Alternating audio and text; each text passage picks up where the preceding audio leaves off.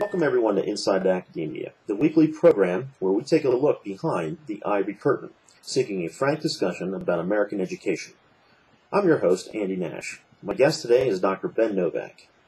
Ben Novak is a graduate of Penn State of 1965, a Vietnam vet, graduate of Georgetown Law of 1968, founder and senior partner of his own law firm, practicing law for 30 years in Center County, PA. He is also a former adjunct professor and assistant dean of students at Penn State, and formerly a 12-year trustee. And he received his Ph.D. in philosophy and history in 1999. He was a brother of Tau Kappa Epsilon Fraternity, commonly known as TEAK, residential fraternity at Penn State. Also an honorary member of ODK, Lions Paw Senior Honor Society, as well as Phi Eta Sigma, and many others. Dr. Novak, welcome to Inside Academia. Thanks, Andy. Glad to be here. Thank you. Our topic today is we're going to be discussing the role and origin of fraternities in Greek life in universities and colleges. Ben, much is made about the role of fraternities in higher education, especially in more recent times, and with all the behavioral issues that go on. What is the origin of fraternities throughout higher education? Well, fraternities were formed and have existed since the Middle Ages in Europe. However, the major boost to fraternities came in the early 19th century, largely as a result of the Napoleonic Wars. At that time, German young people, German university students, organized into fraternities, and they became played a very important role in defeating the French, defeating Napoleon, both when he returned from Russia and at Waterloo. They developed a strong sense of community, of bonding, of a whole way of organizing young people at a campus in a way that they really liked. And so when the universities were developing in the United States, why we borrowed much from German education. In fact, there were two models of education, the British tutorial system and the German lecture system, and the universities that were formed in the second half of the 20th century were based on the German idea of higher education largely, and with that came many of the German institutions like fraternities. Okay, and what purpose or role did that serve for young American college students in the late 19th and early 20th centuries? Well, it formed some very important roles. Alexis de Tocqueville said in the 1830s and 40s on his visits to America that he noticed Americans were joiners. And fraternities were offering one of the best means when you came to a college campus as a new student, why you were alone. And you wanted to get with others and develop with them. And so fraternities were a natural institution for young people to bond with each other, and live together, to have their own house that they were in control of and responsible for, had to clean up, and was their presentation to the world and to the campus. And so that was the first reason. The second reason was polishing. Remember, most Americans at that time were on the farm. And when they came to college, what they wanted to do was to be formed. And so the second verse of our alma mater talks about forming us. We are formed at the university, at our alma mater, our dear mother.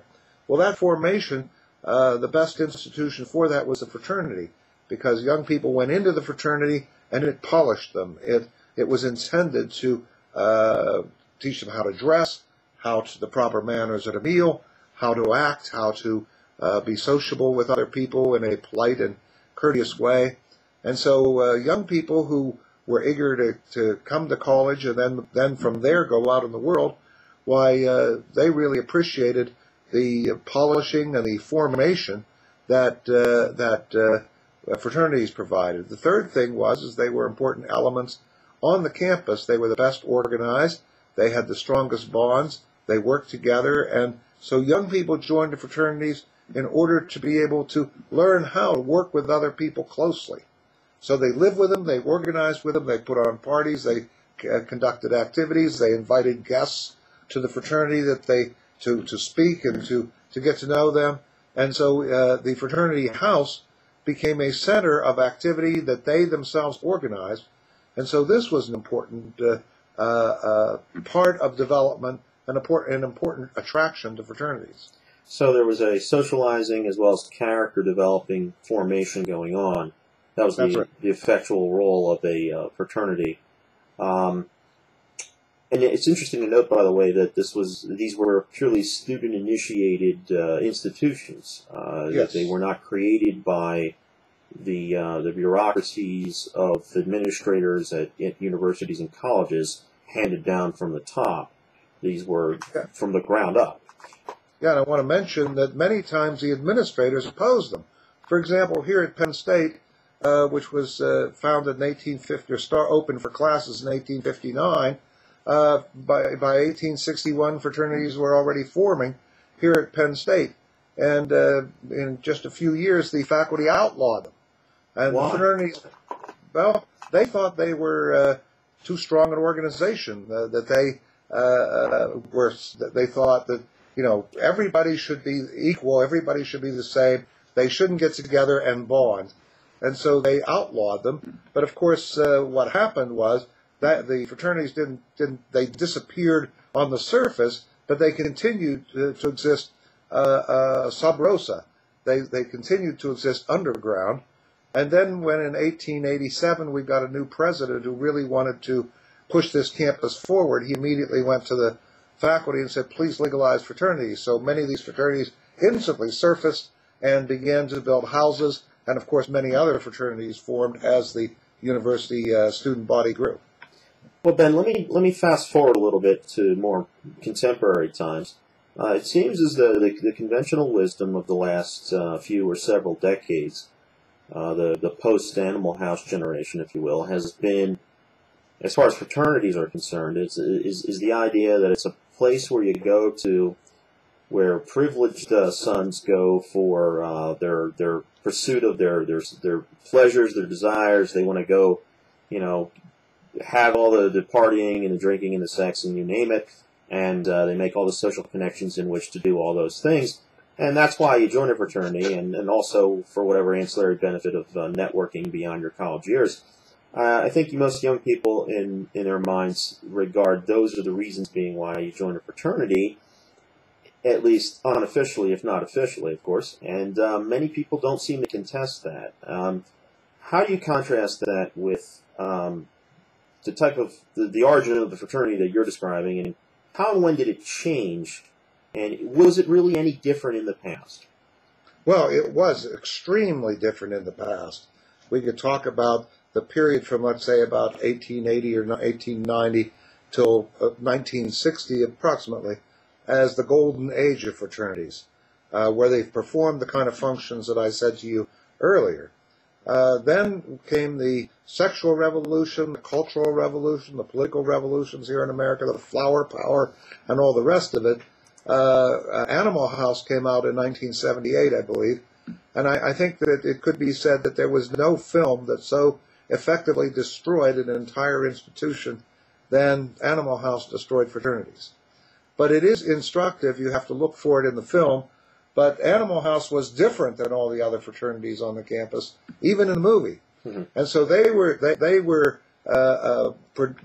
projected as stuffy, and they wore suits and ties, and they looked respectable, and were very proud of their houses. And the animals in Animal House were trying to be as offensive as they could be. Good old John Belushi. Everybody loved him.